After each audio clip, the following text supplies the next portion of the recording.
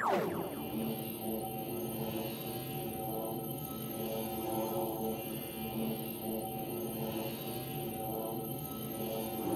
everyone, welcome to Mr. Wagid's math class. Today we will be writing equations in slope-intercept form.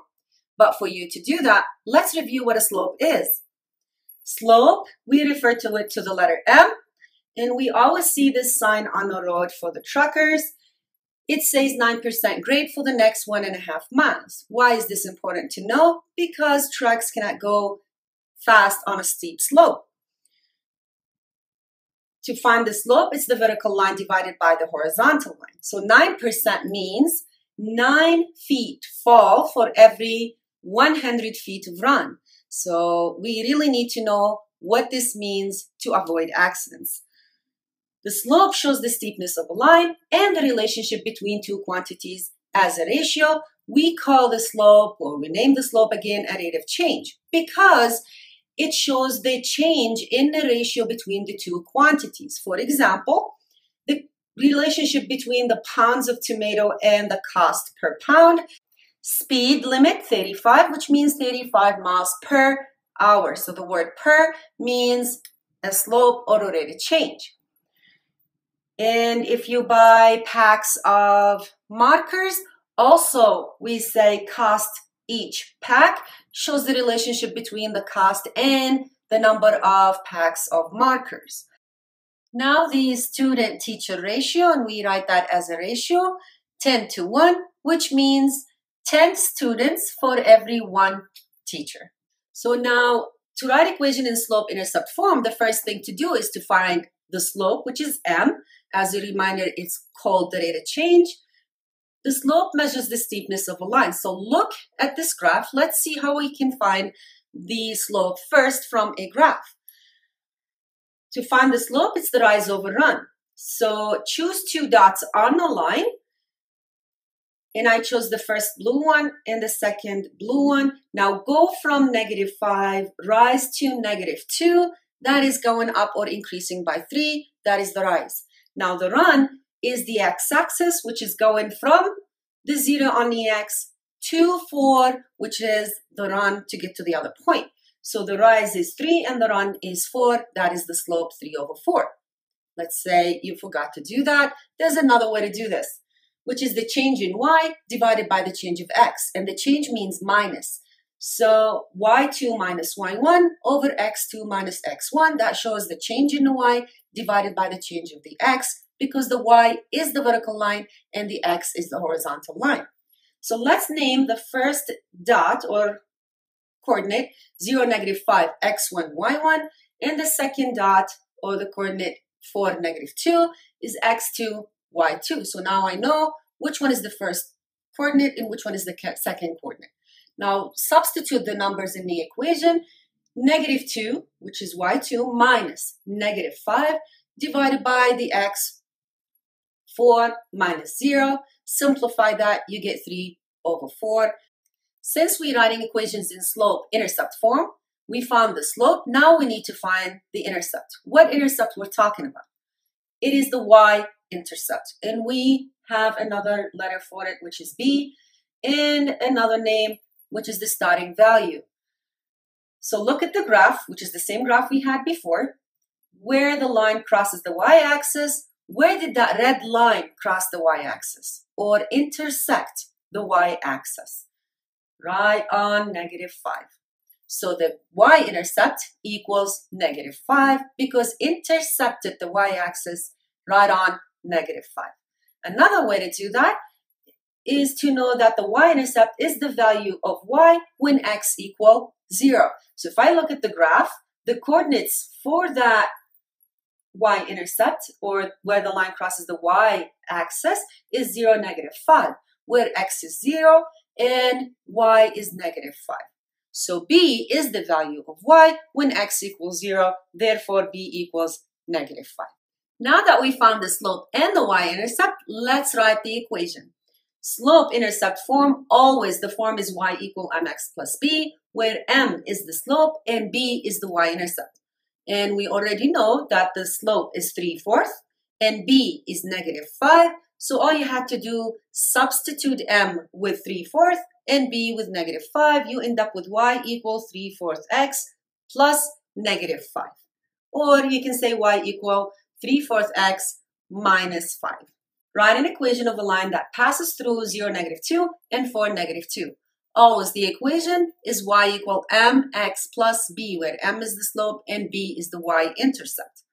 To find the slope, write the equation because I can't use rise over run, I don't have the graph, so I'm using the change in y divided by the change of x, and we always start with the vertical line, which is the y. Now let's name the first coordinate x1, y1, the second coordinate x2, y2 for us to substitute in the equation. You end up with -2 minus -2 divided by 4 minus 0. Subtracting a negative is adding, so -2 plus 2 is 0, and 4 minus 0 is 4. Now simplify that, 0 divided by 4 equals 0. So the slope is 0. And if you remember, if the slope is 0, that's a horizontal line. The y-intercept is the value of y when x equals 0. Did they give us that information already? Yes. The coordinate 0, -2, where x is 0, y is -2, so b is the value of y, which is -2. Now that you found the slope and the y-intercept, substitute them in the equation. Y equal, m is 0, and b is -2. Simplify that, 0 times x is 0, plus -2, you end up with y equals -2. And that is a horizontal line crossing the y at -2. Now let's complicate the problem just a little because I love you and I want to show you how it's done.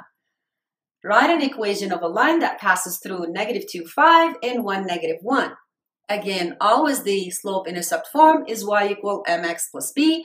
Find m, which is the slope, find b, which is the y-intercept, and substitute them. To find the slope, I don't have a graph, so I will be using the y2 minus y1 over x2 minus x1, which is the change in y divided by the change of x. For me to do that and substitute the numbers, let's name the coordinates. The first one is x1, y1. The second one is x2, y2. Now substitute the numbers. -1 minus 5 over 1 minus -2 for the x1. Now -1 minus 5 is -6, and subtracting and negative is adding, so 1 plus 2 equals 3. Simplify that fraction, -6 divided by 3 equals -2, so I know this is a negative slope going down. Now I need to find the equation. How do I find b? They didn't give me x is 0, so how do I find the value of b? Write the equation y equal mx plus b. Substitute what you know to find b. I already know what m is, which is the slope, so -2. Substitute that in the equation first. Now use one of the coordinates to find b. They gave me two coordinates, -2, 5, and 1, -1. Use what's easy for you because they both work. They both should give you the same answer. I will use the 1, -1 just because it's easier numbers to deal with. Those are solutions to that equation, so they both should work. Remember that. Y is -1, x is 1, and the slope is -2 plus b. Now I substituted everything I know. Oh, what's missing is the b. Use the addition property of equality by adding 2 to both sides. You end up with b equals 1. Now substitute the b in the equation and the m.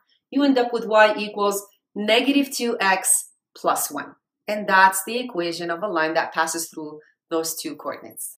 So now before we write equations in slope-intercept form from word problems, let's review which word will indicate a slope and which word will indicate a y-intercept. Which word would help me to decide, is this a rate of change or is this a starting point? The word per, every, and each shows a rate. So that is the slope.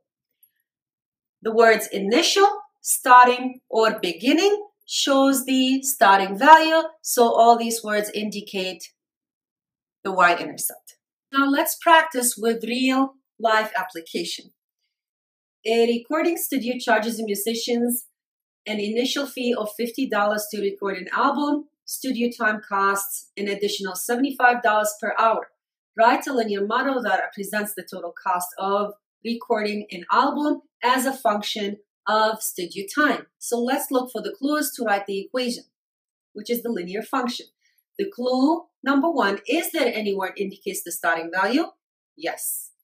Initial. Initial fee is $50. So B equals 50, which is the y-intercept. Is there any word indicates the rate of change? Yes, the word per. So $75 per hour means the slope M is $75. It shows the ratio between the cost and the number of hours per 1 hour.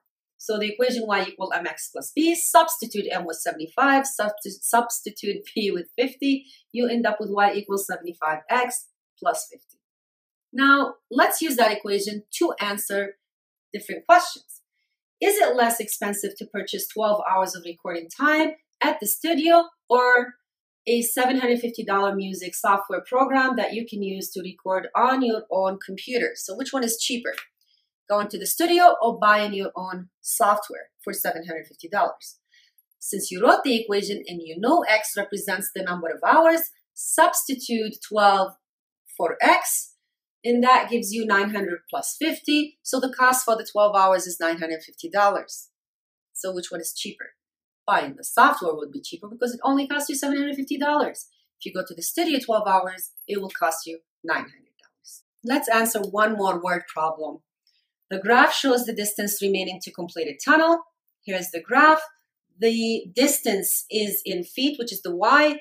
The time is in month, which is the x-axis. Watch how the line is going down, which means that the distance remaining to complete the tunnel is going down per month.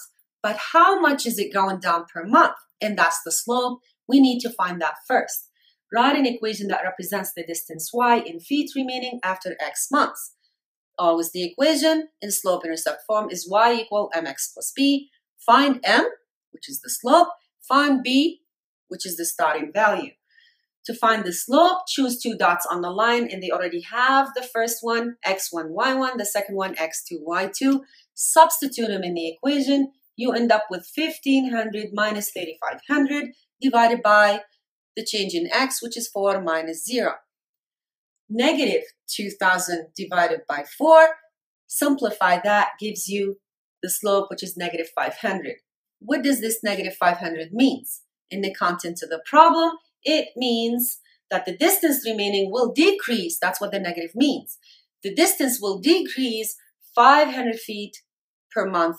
Now, B is where the line crossed the y-axis or the value of y when x equals 0. On the graph, they gave us both. Watch how the blue line crossed the y at 3,500. So 3,500 is the B, which means the length of the tunnel is 3,500. Then distance started to decrease 500 feet per month. Now write the equation by substituting the slope of negative 500 in the y-intercept of 3,500. Now let's answer this question. How much time does it take to complete the tunnel? If you look at the x-axis, that's the time when the distance to complete the tunnel is 0. So looking at the graph, it takes 7 hours to complete the tunnel, which is the x-intercept. Now let's write a linear function for the f of 0 equal 2 and f of 5 equals 6. If you remember, the number inside the parentheses in front of the f, that's the x value. And the f of x, or the f of 0 equals 2, the 2 is the y value. So let's write those coordinates to understand how to find the slope and the y-intercept to write the equation. The first one would be use the x, which is 0, and the y is 2. The second one, the x is 5, and the y is 6. Name them x1, y1. Name the second one x2, y2. To write the equation in slope-intercept form, it's y equal mx plus b. Find the slope, find the y-intercept. So the equation for the slope is the change in y divided by the change of x. Substitute the numbers, and you get 4/5. So the slope is 4/5. B is the value of y when x equals 0. So they gave me that. It's 0, 2. Y is 2 when x equals 0, so B equals 2. Now write the equation and substitute the numbers. Y equal 4/5 x plus 2. That's how you write a linear function in a slope-intercept form. That's it for today's lesson. Thank you for watching.